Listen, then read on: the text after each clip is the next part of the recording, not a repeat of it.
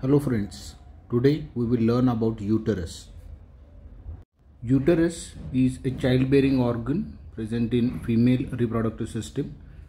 Its location is in the lesser pelvis, also called as true pelvis, located in between urinary bladder and rectum.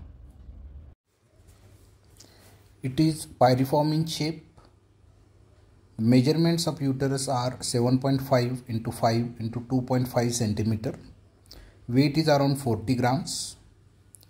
The parts are upper expanded part known as body, which is around 5 centimeter, and lower cylindrical part, which is known as cervix, which is around 2.5 centimeter. Let's learn how to draw different diagrams of this topic. We will begin with position and relations of uterus. Start with pubic symphysis. Behind the pubic symphysis, show urinary bladder. In relation to the superior surface and base of the urinary bladder, show uterus and vagina.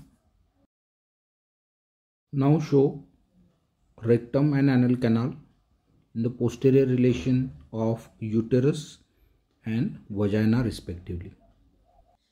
Next, draw perineal membrane which is pierced by urethra and vagina. Now we will draw anterior abdominal wall. Then we will start drawing peritoneum. In between uterus and urinary bladder, there is peritoneal fold called uterovesical pouch. It is also a false support of uterus. Next, we will continue behind. In between uterus and rectum, there is recto-uterine pouch of Douglas. In between vagina and anal canal, show the fibromuscular node, perineal body.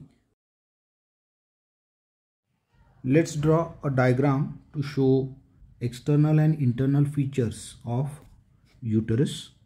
Begin with fundus, lateral walls of the body and cervix.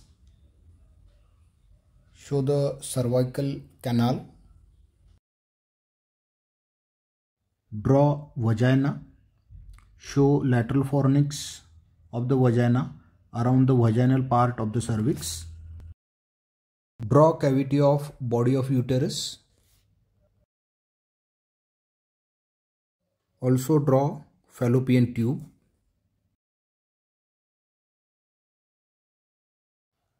Draw round ligament of uterus anterior to the fallopian tube. Draw ovary and ligament of ovary in posterior relation to uterine tube. Draw lateral pelvic wall to show lateral relations of the uterus. In between lateral border of the uterus and lateral pelvic wall, show the broad ligament and suspensory ligament of ovary. Show important contents of the broad ligament like ureter, tortuous uterine artery and ovarian artery running within the infundibulopelvic ligament and anastomosing with uterine artery. Draw levator ani muscle, which is the main muscular support of the uterus. Let's understand angulations of the uterus with the help of diagrams. Normally uterus is anteverted and antiflexed. Angle of antiflexion is the angle between long axis of body of the uterus and long axis of cervix. Whereas angle of antiversion is in between long axis of cervix and long axis of vagina. Angle of antiflexion is around 170 degree, whereas antiversion is around 90 degree. We can remember V for vagina and V for version. So angle between cervix and vagina is antiversion. These angles are maintained by pull of round ligament of uterus anteriorly, whereas pull of uterosacral ligament posteriorly. Let's draw supports of the uterus. These are described as secondary supports, primary fibromuscular and primary muscular supports. Broad ligament is secondary support. Lateral or transverse cervical ligament is primary fibromuscular support. Levator ani and urogenital diaphragm are primary muscular supports. Perineal body is one of the important muscular support of uterus. It is made up of 10 perineal muscles. Let us draw the perineal body. Draw 2 bulbospongiosus muscle. Then draw 2 superficial transverse perineae, 2 deep transverse perineae, external anal sphincter, and surrounding it levator ani muscle. The longitudinal muscle coat is not shown in the diagram. Let's draw fibrous support of the uterus.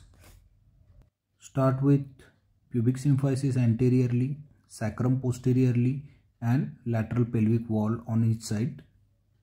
Show 3 openings in the midline from anterior to posterior: urethral opening, cervical opening, and opening of the rectum. Draw pubocervical ligaments from pubis to the cervical opening. Draw transverse cervical or the lateral cervical ligaments from the lateral wall of the pelvis to the cervix. Draw uterosacral ligament posteriorly from the sacrum to the cervix. To show lymphatic drainage, draw abdominal aorta bifurcation into common iliac and external and internal iliac vessels.